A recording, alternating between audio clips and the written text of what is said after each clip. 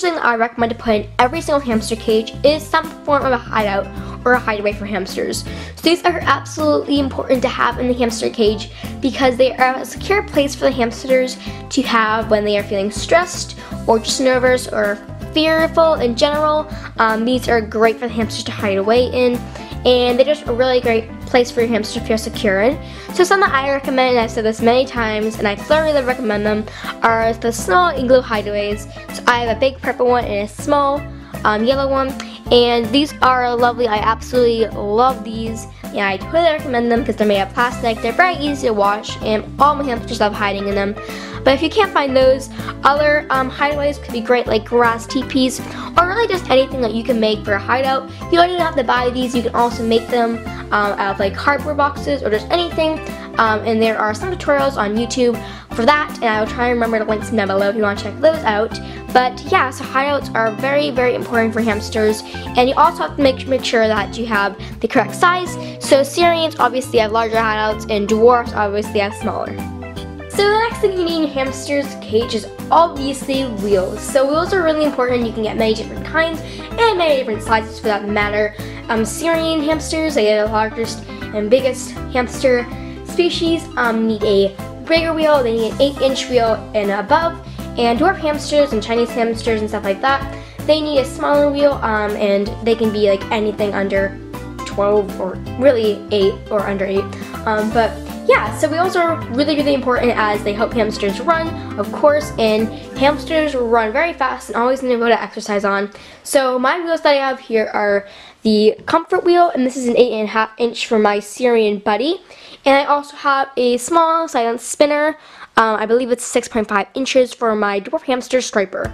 So those are the wheels I have, but you can also find many different other kinds of wheels, like Carolina Storm Express wheels, and of course silent spinners, everything like that, Wodent wheels, and many different other kinds. But just make sure you have the correct size and right wheel for your hamster to run on.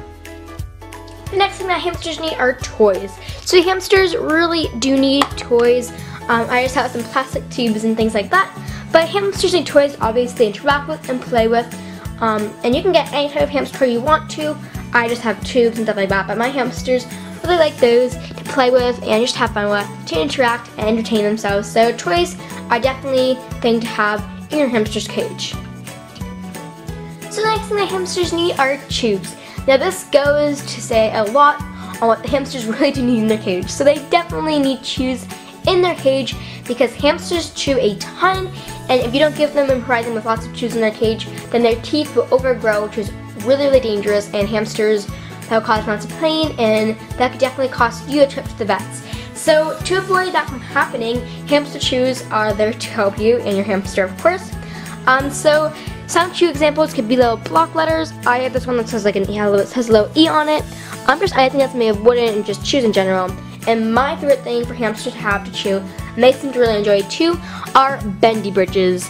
These are my favorite hamster chew toys as the hamsters love them. Bendy bridges are so durable for basically anything. You can make them into creations and all that, and hamsters can still chew on them like my hamsters have on the like little ridges of the bendy bridge, but my hamsters really do love those. But you can also make chew toys for your hamsters out of like toilet paper rolls, which are good as well. So those are chews, and they really do need them for their cages. Obvious, but your hamster does need a food dish. Now you can get plastic or glass. I have a glass hamster food dish because I think that holds up really well. Obviously you need a food dish, and of course you're going to need some hamster food in that food dish. So I have many diet videos where I show you guys their food, so it's just a quick little preview of their food here. But definitely hamsters need food, of course they need food, and so yeah, a food dish and food are a necessity in the hamster's cage. Hamster always needs in their cage is definitely going to be bedding. There are many different brands of bedding, like Carefresh and KT. I usually have a mix of KT Clean and Cozy and Carefresh, and that's what's in this. Then you can get many different types of bedding, different colors. different like styles, stuff like that. However, there are a few unsafe ones that I will list on the screen. Do not buy the ones that I list on the screen, as they are very unhealthy and can cause many different like health risks for your hamster. But bedding is always very, very important to have in a hamster cage, of course, and it's the main thing that you need. Obviously, you need a water bottle as well. This is a water bottle that I have, and it's in a little water bottle guard. You're going to want a water bottle guard if you have a tank cage for your hamster, or you can always use Velcro. But yeah, so I just have this water bottle. It's really important to fill up your water bottle each day for your hamster to have fresh, cool water. And yeah, this is a really big necessity, of course, for a hamster's cage, is to have a water bottle. Hey guys, so I really hope that you all enjoyed today's video. If you did, make sure to give it a big thumbs up if you liked it. Subscribe to my channel if you have not already. It is free and you get notified whenever I upload a new video, so it's really fun. So yeah, so subscribe, give the video a big thumbs up if you liked it, and comment down below. So I'll see you guys next time. Bye everyone!